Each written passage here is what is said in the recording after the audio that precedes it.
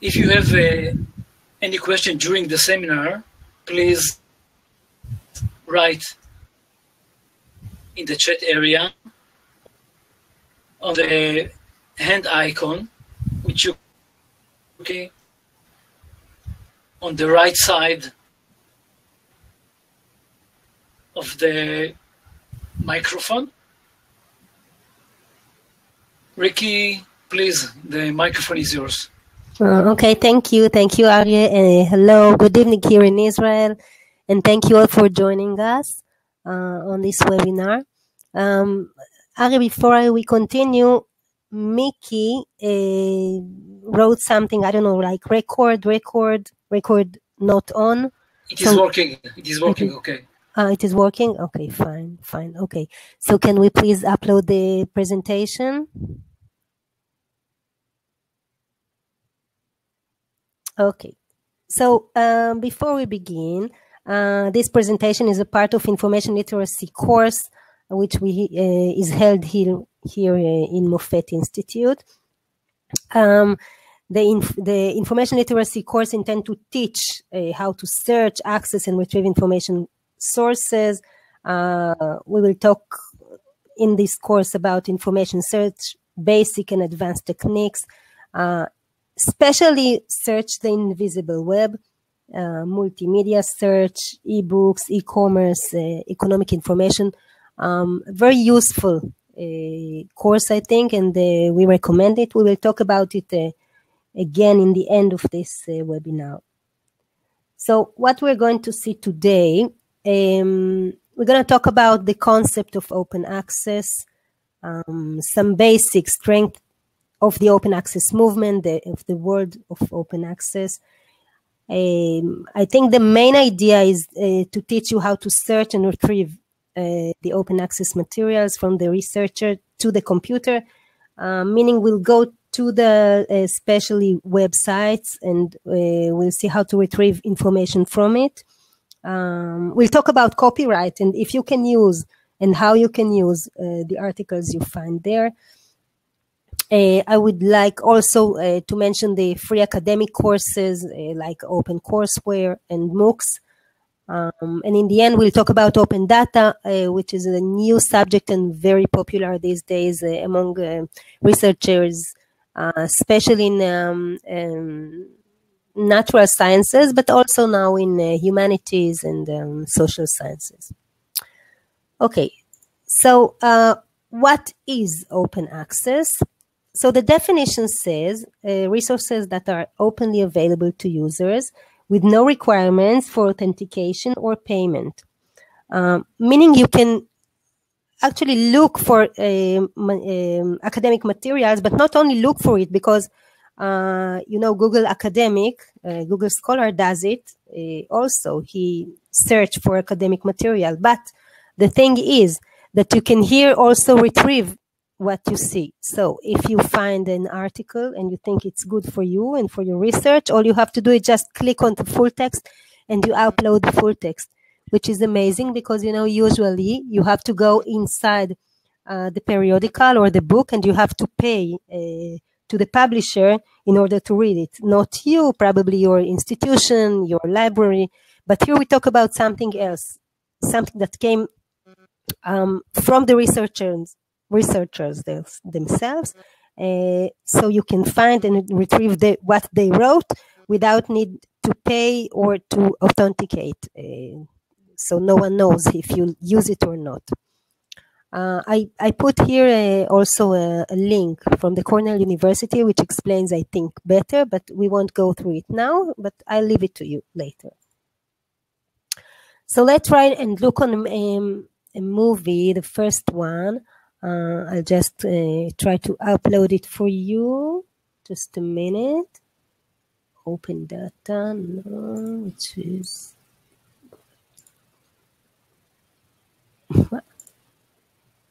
just a minute. I uploaded like tons of movies here, so okay, like a Murphy. I can't find the exact one, so I'll do it now. Just a minute. Okay, I'll try to upload it for you.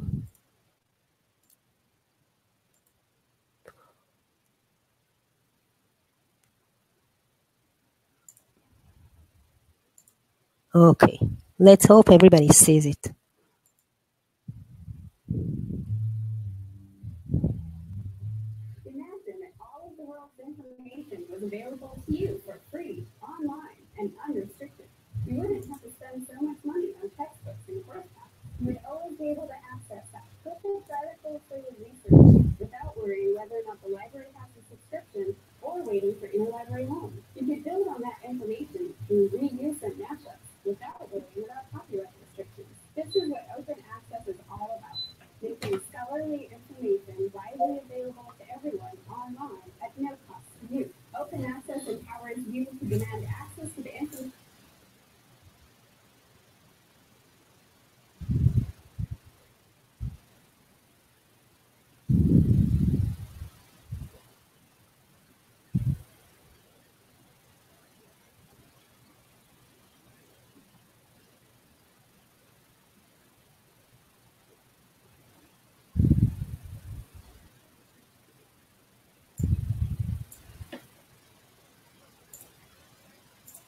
Okay, hope you could hear it as well as I did. So we talked about open access and and the potential of it. So when we talk about the open access, I think in a few words, we can say that it is digital, online, free of charge, and free of most copyright and licensing restrictions. Works are still covered by copyright law. We'll talk about it in a minute. But open access terms apply to allow sharing and reuse of the information that you find. All major open access initiatives for scientific and scholarly literature insist on the importance of peer-reviewed, meaning you can trust what you see, you can trust what you read. It's exactly like you retrieve things from a periodical that you know or use.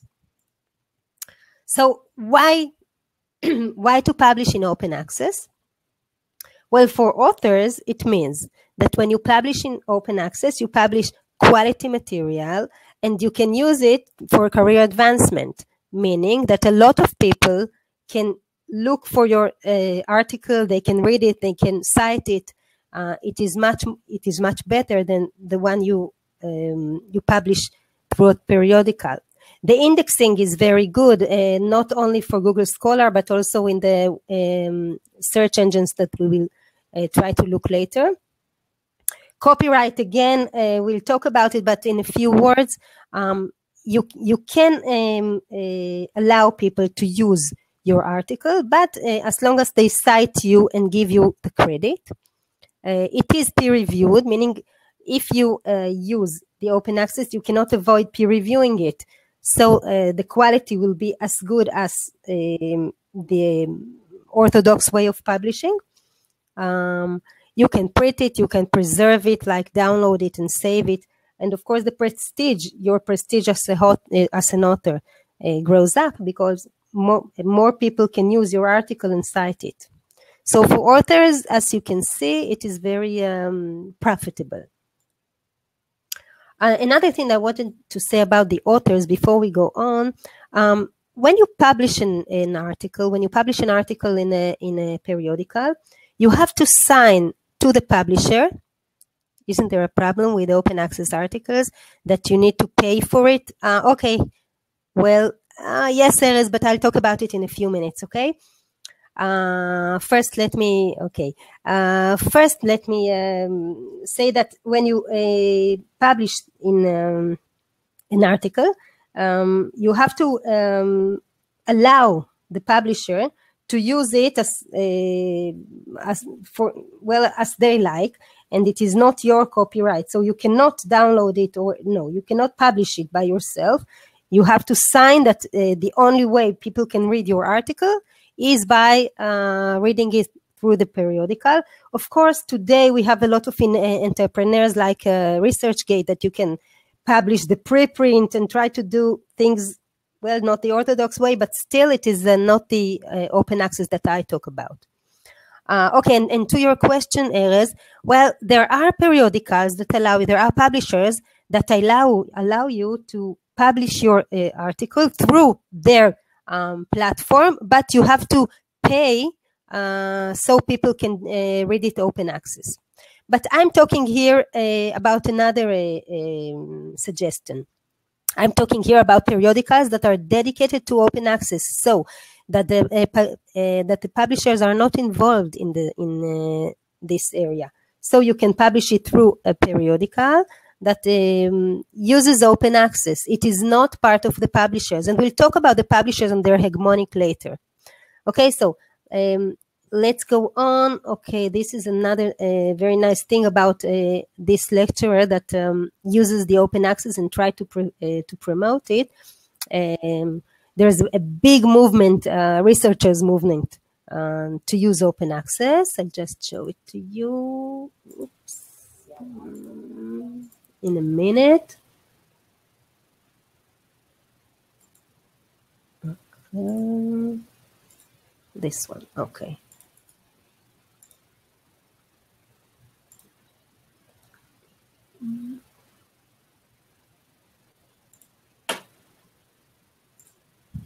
Okay, so let's watch the next one about an open access movement. Let's see if it's working. Open access movement, yeah. Play.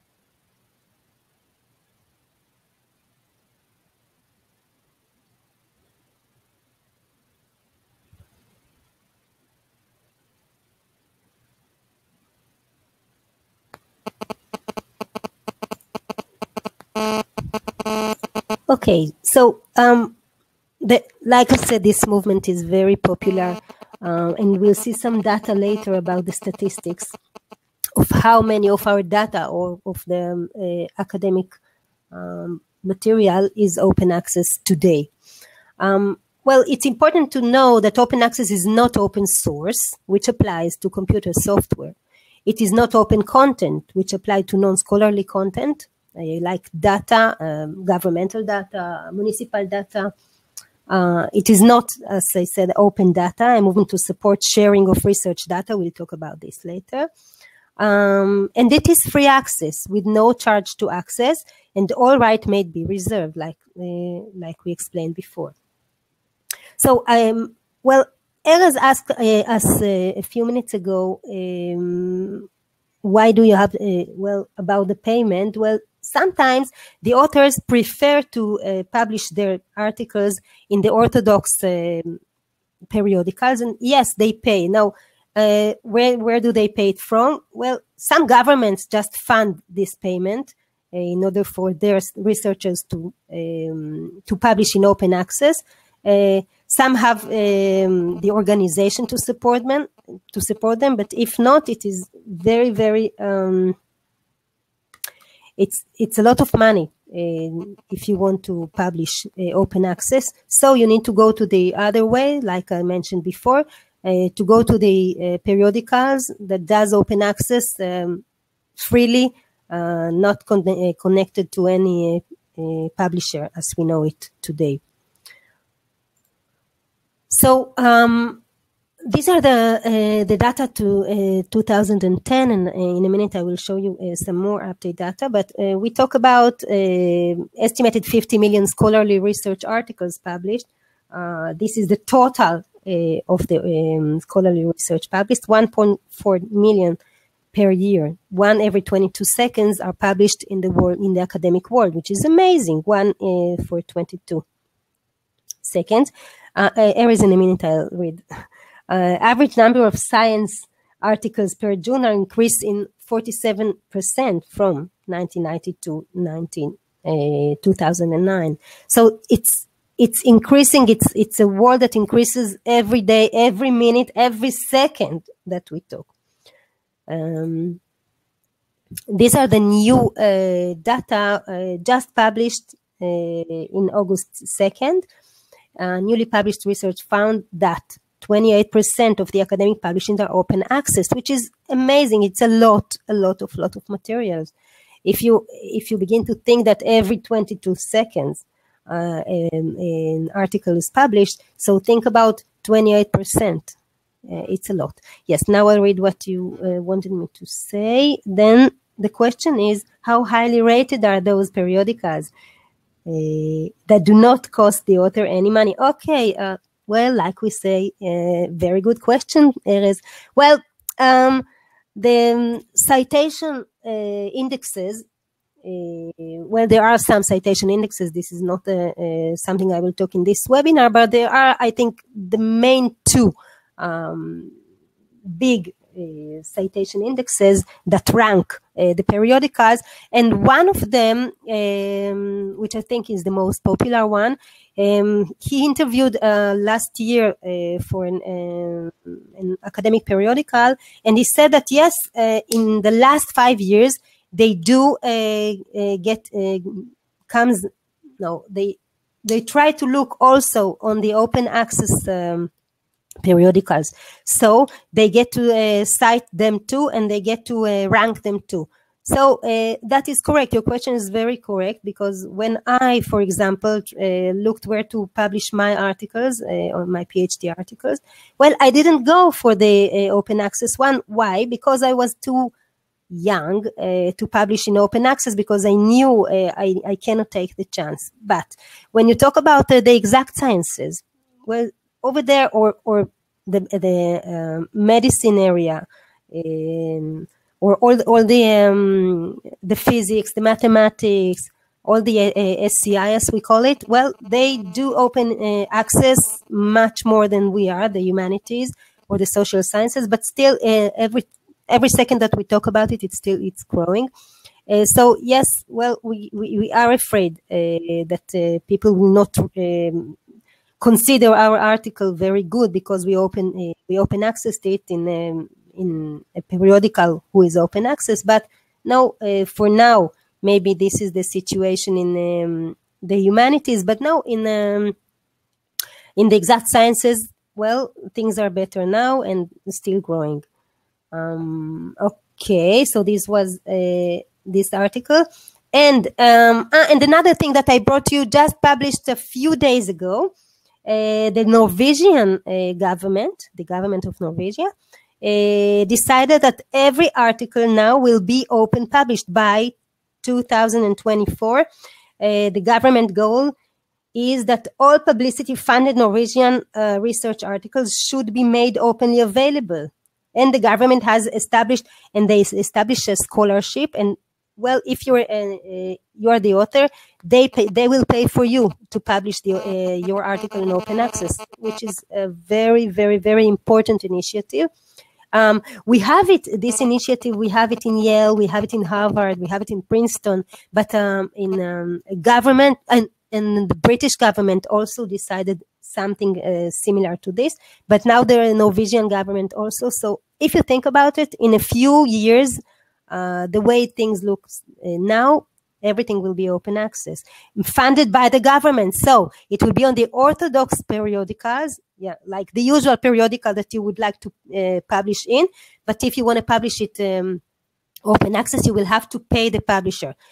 By the way, why do you have to pay the publisher, if you ask yourself? When someone has to pay, as they say, most today, the people who are reading the article, they pay for it. I mean, their libraries, their organizations, but now it shifts from the customers to the authors. The authors now will pay, and again, not the authors themselves, their organization. Now you see their governments.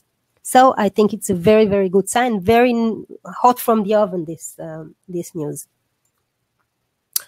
Well, if you come to think about it, nearly 50% of the content in the world, in the research world, is found on major 5 publishers: Elsevier, Wiley, Springer, Taylor and Francis, and Sage. These are the 5 who controls the research, the academy, the academic world, the academic literature. And of course, they have to strengthen very hard for us not to publish in open access, because they will lose their hegemony. And this hegemony, I think it comes from, I don't know, 100 years, something like that. They are all very they're very well established in the industry. So only 5 of them holds 50%. So think about what will happen if we start to publish open access. Well, all these things will go away. It like that now it stays in the orthodox way, and it's soon gonna change. And this is what we're talking about. The origin of open access, well, it began in the crisis in scholarly communication or publishing. Why? Because there were no budgets. These 5 wanted more and more money because they published more and more researches. And the organizations, the libraries, couldn't afford it. So the material started to be less and less available.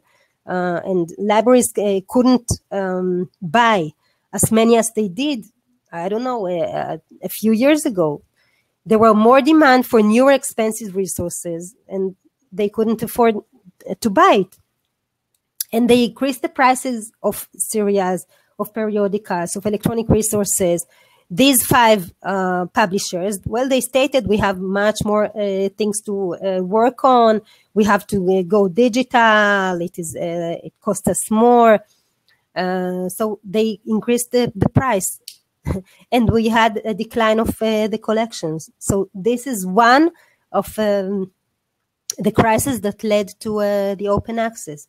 The other is, of course, the rise of the internet and the World Wide Web. Well, things became very, very open widely. Like we always talk about, the world now is a small place that you can read everything and you can share everything. So, of course, it affected also the academic community. So there was rapid dissemination of new research. Like we saw, 22 seconds, we have a new research. And better connectivity between scholars. Now, as you know, the orthodox way is to send the articles between the scholars. Now, if I'm from the field of information science, then I can ask my colleagues in the forums or in the Facebook or wherever, and ask them to forward me their full text. But this narrows me only to the people I know. But in open access, well, I can use the Scholar, the Google Scholar, and I can find whatever I want. So it's amazing, and then I can download it and think about the possibilities you have here. Over 150 universities around the world mandate open access deposit of faculty. Like I mentioned, the big ones or the first to come with these statements were Harvard and Yale, Cornell. The big and the important universities in the world started to use it, and of course other universities are following it. And we have a few directories that you can go through and find your way. We'll talk about it in a minute. There is the most popular one, I think, it's the DOAJ, the Directory of Open Access Journals, which are only open access journals. It is not the orthodox journals, the open access journals. And the Directory of Open Access Repositories. Well, I can talk about a few minutes about repositories. Repositories are organizational institutions. Like if you're a faculty member in a university or a college, and you're administrating this organization decides that every research that comes out from their academic staff will have to be on their repository, and they make their repository open access. There is a bit of a problem. Well, it's not a problem, but it's a hard thing to go through. Why? Because if you publish in the orthodox journals, like we do, most of us do, so you have to, like I mentioned before, you have to sign that all the copyright belongs to them. So how can you open access it in a repository? Well, so there are a lot of agreements and a lot of restrictions, maybe to put it in a repository and only available to, I don't know, people inside the country or inside the network or something like that. Well, these things does take time, but you know what? It started to work, and I have a few favorites of repositories that I use, and I love it. It's very easy to use, very convenient, of course, peer-reviewed and everything. So how do we search for these open access materials? There are several search engines to search the database. I will demonstrate two. I think two of the, I think they are the major one. Well, at least I think so. The first one is BASE. It belongs to the Bielefeld Academic University. Well, they declare that they are one of the world's most voluminous search engines, especially for academic open access web resources, operated by, as I said, the university library. Let's see it. I will just copy for you the URL so you can see it as well. Okay, here it is. I will go through it quickly. You can, while I'm talking, you can browse it. Okay, so there's this main page. As you can see, there's the basic search and the advanced search, and you can only look for open access material over here. As you can see, there are also the advanced search. If you go to the advanced search, please go to this tab, the advanced search. See how well it is organized and how well you can look for. You can look in the entire document for your words or your keywords.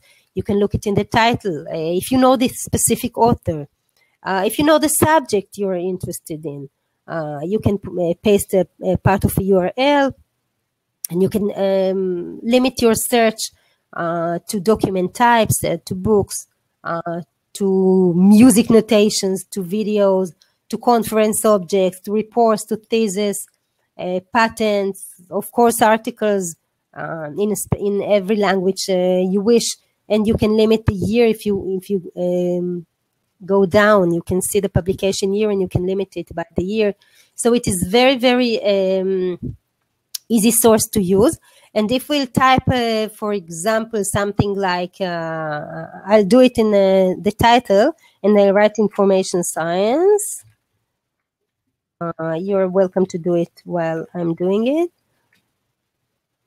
And you can see how many results.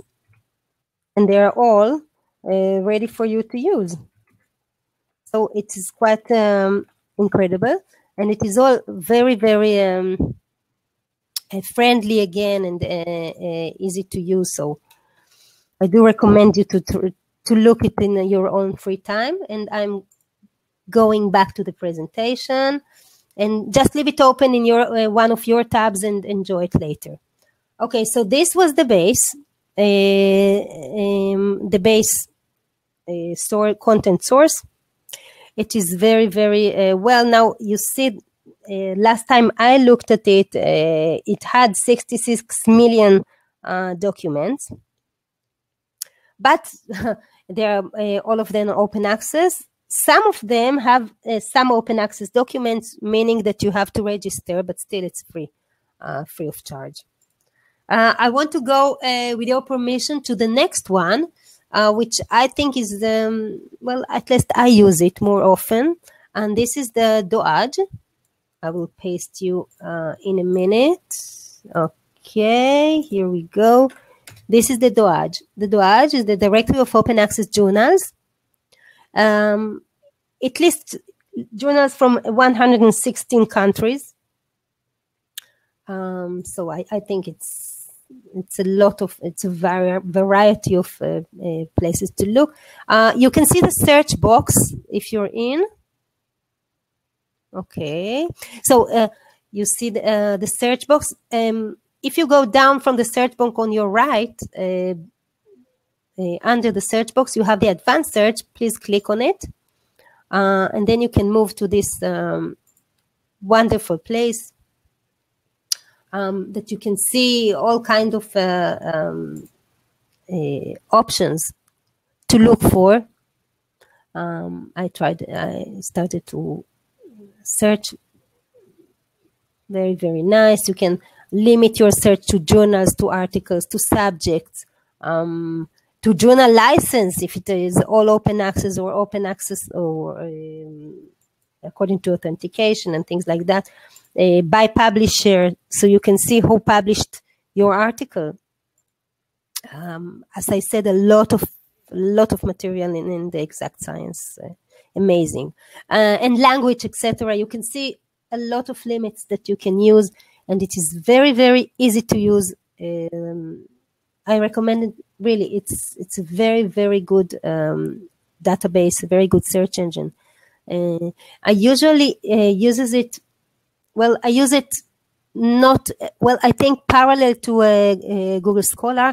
Google Scholar covers a bit more, but here everything you look for, and sometimes the things that you find here, like conferences and things like that, are not available in Google Scholar. So I recommend to use both of them if you're doing your research. Okay, so this was the DOAJ, which is my favorite, I think, and one of the oldest sources on the web.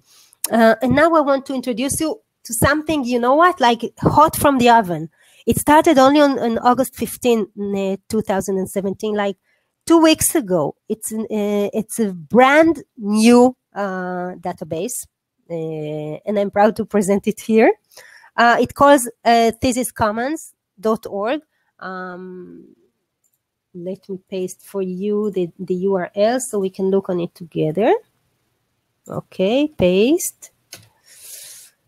So this is the URL, thesiscommons.org. And well, please go inside and let's try and find out what it is about. Please roll down. You see the search box, and I'm going down, and you can see browse by subject. Yes, architecture, arts, business, education, engineering, law, life sciences, etc. There are about this entrepreneur. Very, very nice. The Center of Open Science is responsible for this wonderful venture. And you just have to type to search something. So feel free to print something. I'll print open access for you. And I'll press the search. And remember, we have only 2 weeks since we got it on the air. So it's very brand new, really. Okay, so the open science framework and planning and management issues, I'm reading from the titles that I found. In the left-hand area, you can see, you can browse by subject and limit your subject, your specific subject. And of course, you can add your thesis. Of course, I did it the minute I knew about this database. At least I knew it, I know about it 2 weeks ago. Maybe it is older, but I think it's really brand new because I read it on the someone's blog who writes only brand new things. So I have alert on him. So it's very nice. So you can upload your thesis here and all the theses that you find here. And if you please click on the title of the first one you found, you can see that it allows you to download the thesis. Just download the thesis. And it is usually PDF or Word, as you can see. I guess you already see it. I hope you can. So just take and download it to your own computer and work on it. So it allows people to present their works, and it allows you to update yourself with new works in the area that you're interested in. You can create alerts, of course, and all things that you do with these kind of databases. Amazing source, very nice. There are a lot of sources, by the way, of thesis and dissertations. Today I'll present only one of them. Of course, if you'll join the course, we'll talk about it widely and about. I think we have at least one presentation only about open access thesis and dissertations and how to search in it and how to use it. It's really a very, very interesting subject. Very interesting subject, and of course you have to remember that dissertations and thesis are the main source for new and open material. So it is very, very important for you to know and to search in it. Okay, so this was open access thesis database, only on a nutshell because there are so many other. But I wanted you to get familiar with this new and brand new one.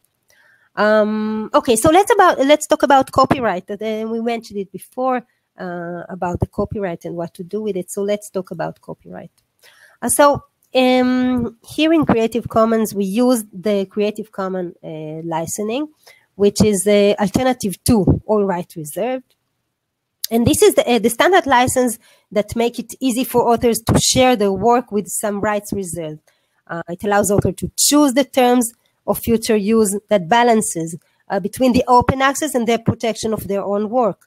So this is the Creative Commons. And how does it work? I think I'll open it to you in a minute for you to see it. Just a minute. Let's video break. Okay.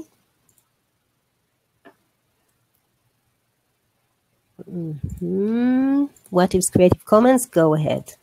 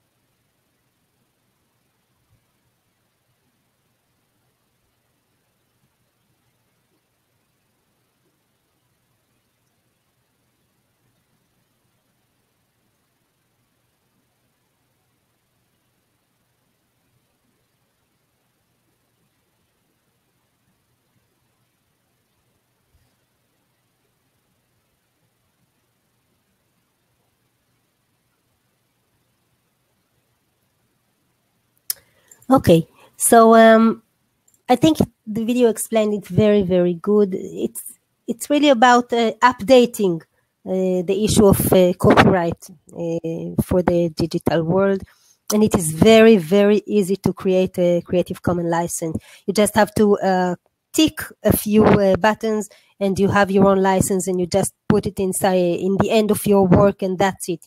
You're covered, of course.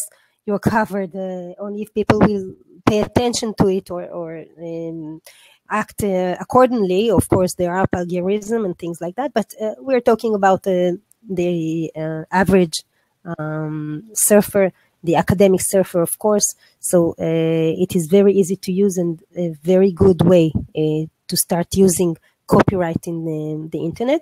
I added here the official website of Creative Commons for you later to just browse on it and to see how easy it is. Of course, there is a Creative Commons in every country. We have also here in Israel, but of course in your own countries, you have your own Creative Commons. This is the .org. This is the international one. And another important initiative that I wanted to cover before we leave this subject, it's how to put the same standards for the open access materials. If you come to think about it, well, you have this very strict standards in academic publishing, whether you use the APA or the MLA or whatever citation rules you use, you have to be very, very precise. And think about the open access, and you say, well, who will notice if I won't put this comma or this, I don't know, quotation mark or something. So this organization, the OAI, the Open Archives Initiative, puts on a standard that aims to facilitate the everybody does the same in the dissemination of freely available content.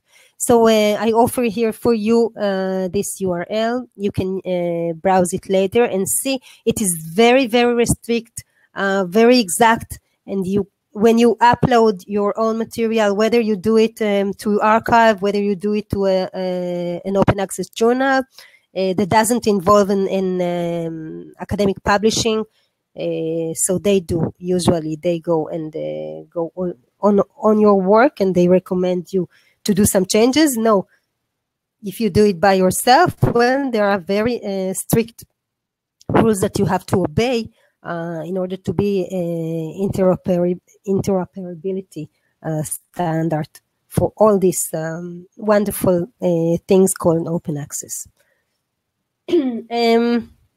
The next subject I want to discuss with you very shortly, unfortunately, but still I wanted to go over it. It's the open data. The open data is something amazing. It's new. It's a few years. We call it the idea that some data should be freely available to everyone to use and republish as they wish, without restriction of copyright patents or other mechanisms of control. Meaning, if I collect to my data, I don't know, some data, census data or statistical data about logs, use logs, or things about a website that interests everybody. So I put it in an open data, and one of you guys can use it for another research. You can use the same data for another research.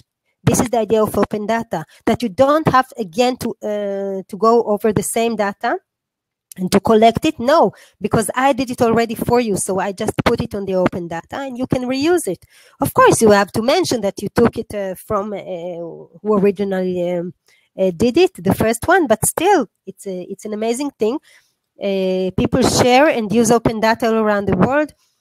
We don't have enough time to discuss this, but I just want to show you in a nutshell. Let's see a video, a very nice video on it.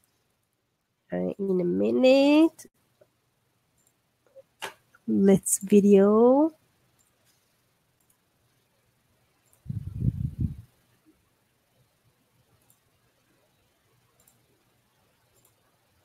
Okay.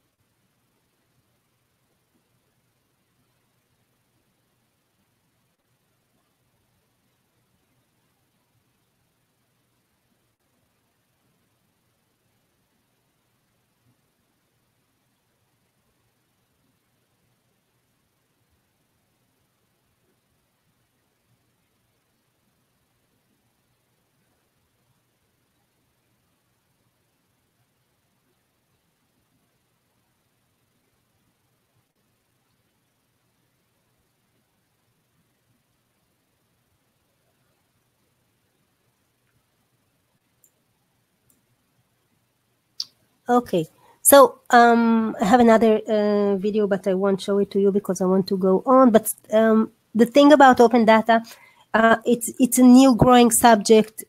It is amazing. One of our presentations in this course, we talk a lot of resources of open data.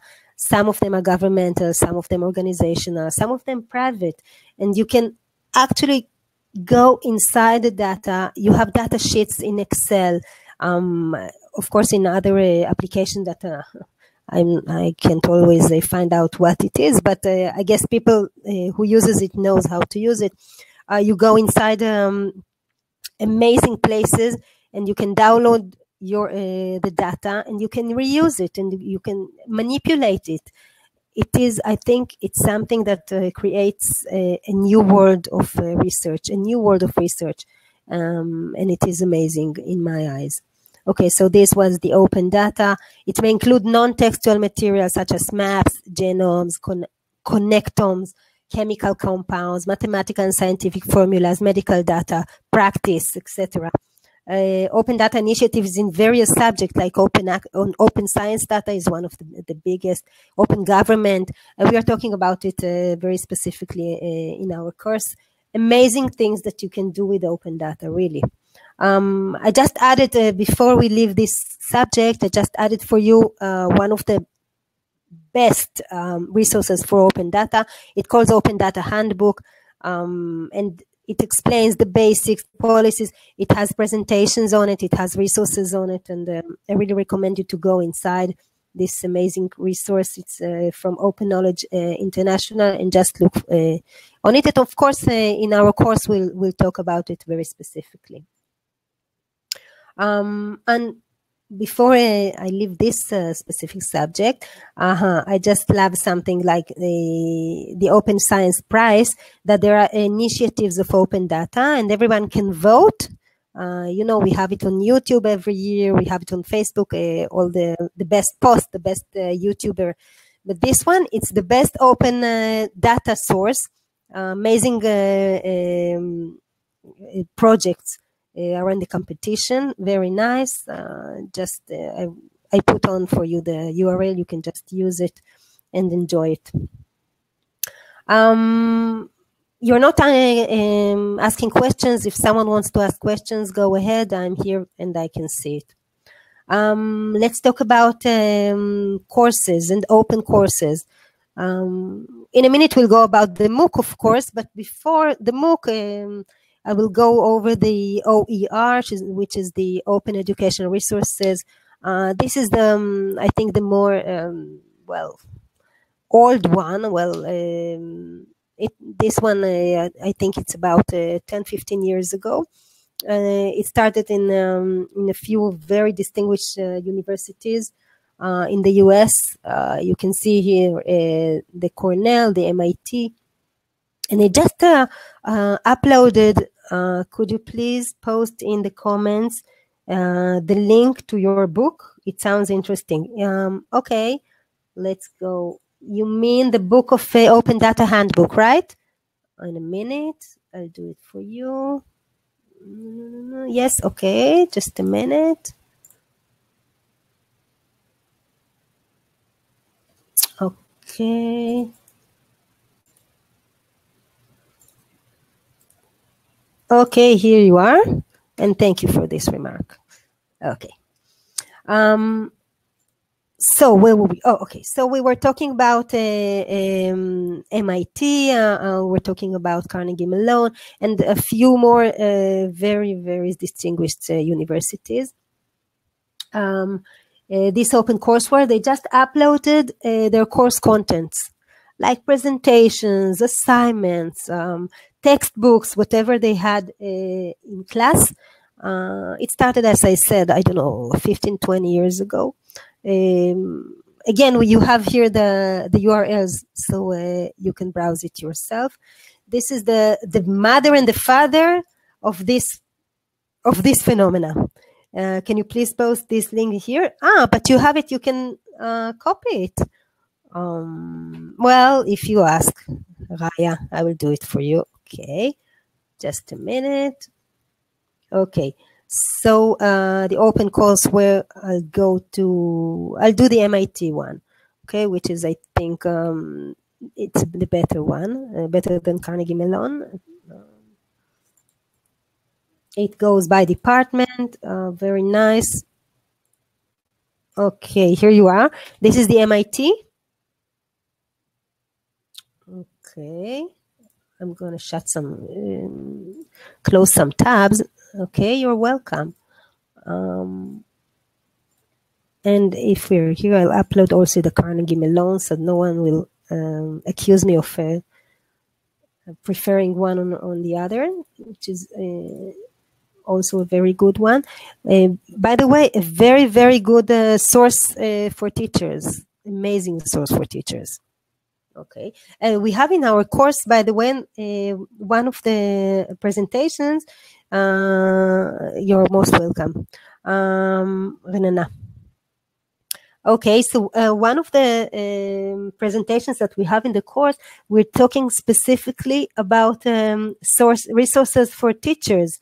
Amazing things, guys. You won't believe the things that you can use from the web in different languages with specific search engines that you can use, and you can manipulate your search to find the specific things that you want for specific subjects. Amazing things. Again, we'll talk about it in our course, in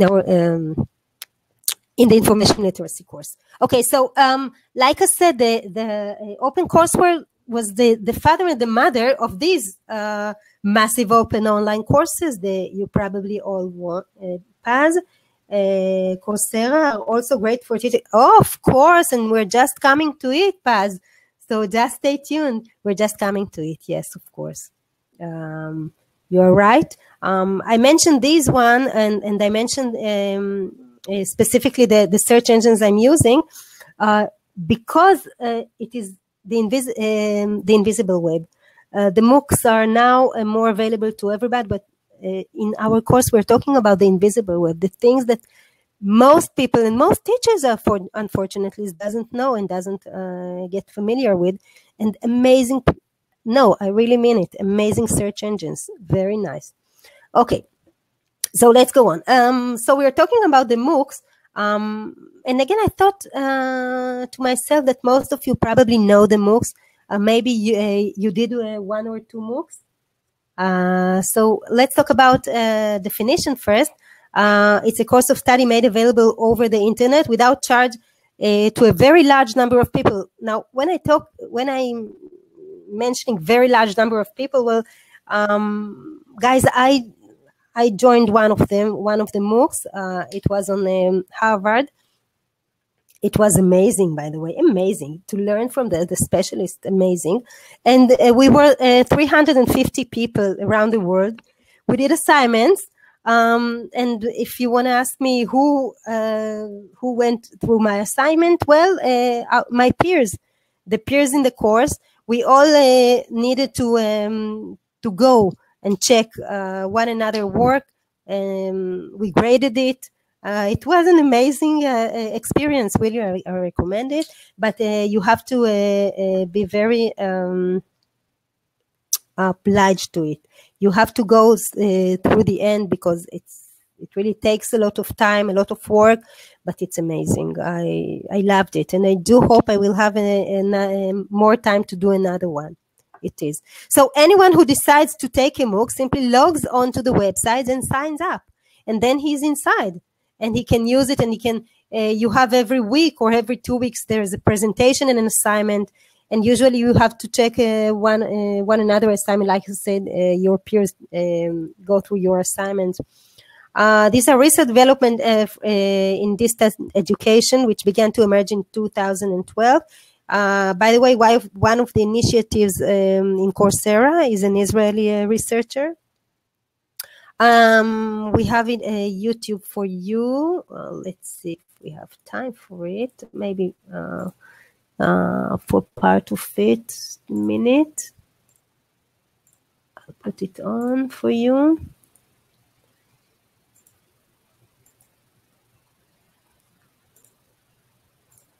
Okay, go ahead, and I'll stop it in the middle.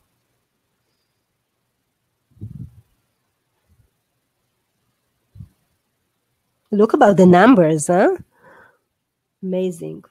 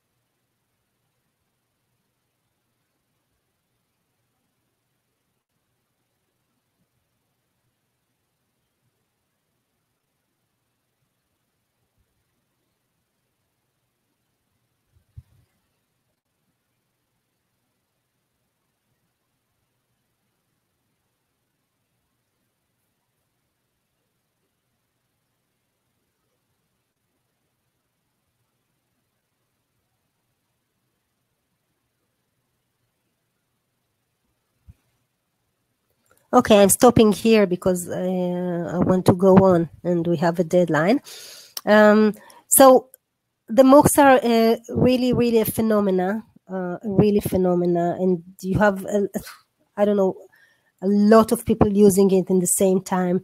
As you see, in additional to traditional course materials such as videos and readings, MOOCs provide interactive user forums that help build a community for students and professors. And it was amazing when I joined the MOOC I took. Well, we had a forum and it was so active, and you know what? It was 24 hours active because all around the globe, people were just asking questions and people were answering. And it was really a community of students for this course. Amazing, really. I put on for you, I think, this is an infographic of the MOOC. Very nice. So massive open online course for you to observe. Very nice. I put on some course example for you, but you know what? You don't have to use it. This one I want you to use, and I'll put the URL for you. This amazing resource just let you browse all the resources for MOOC that you have today on the web. Amazing. It calls MOOC providers. You have, of course, Coursera and all its peers. I think like thousands of courses right under your hand. This is also an app for Class Central. Oh, amazing. I didn't know that. Well, good to know. Thank you, Paz. Paz writes. Oh, it's new. Amazing. Also an application for Class Central. Very, very good. Well, you know what? It is obvious. It should have been, and it's obvious. And I'm very happy to learn about it and to know that you can use it in classrooms as well. And by the way, my son is learning physics, and they did MOOC last year. They did it in a whole semester of MOOC instead of going to the class. They had it in in the multimedia class, and they did a MOOC, and it was amazing to see his reaction. Not to do it frontalic and to have an assignments, an English assignment. He talks Hebrew, an English assignments, and he did it, and it was very nice, very nice. I think they did a Cornell one. Very, very interesting, very interesting. Okay, so how do we know about the courses and register? Well, again, I put on here a list for you, another resource that you can browse by the subject you're interested in, and you can use it. And I put also here a Facebook that you can look for and have recommendations. Okay, here we are. So running out of time, So, guys, these subjects that we went through this webinar are only a small portion of our comprehensive course. All the course talks about information literacy, and the idea is to learn as a workshop concept, which is brand new and very nice, I think. What we do, we have presentations, and then we have assignments and online assignments. Very nice. You have to search for things. We do peer review, we do presentations. It will concentrate on acquiring and practicing search skills and getting familiar with important information sources, not through the popular search engines. Of course, we'll go through Google. Of course, we'll go through Yahoo. But no, I want you to know and get familiar with the invisible web like we did today. Amazing places to go just by a click of the mouse. Very, very, very nice things to look for. A few administrative details before we end. The duration of the course is 14 weeks. We go through presentations, and then we have a guided search assignments. Very interested. By the way, everyone gets to search their own subject of interest. We'll have 2 synchronic meetings. And you'll get graduation diploma from MOFET International Institute. The tuition fee is $250, and you guys will get a $50 reduction for taking this webinar. So I'll conclude by hope you enjoyed this class, and I had a nice time with you, and thank you for participating. Got to say good night. Thanks for all the helpful information. I really appreciated it. Well, thank you, Erez, and I enjoyed your being here with us. And guys, hope to see you and meet you in our course. I want to thank Riki. Yes, I want to thank Riki. You're welcome, Cassie and Renana. And Paz, good night. Thank you. You too. And in the coming days, we'll send you a recording of the webinar and more information about the course that Riki described. The course is part of our ICT and education program, and we will send you more details about this program, and we hope to see you as one of our students. If you have any question, you can write to me. But thank you for joining us, and have a good day.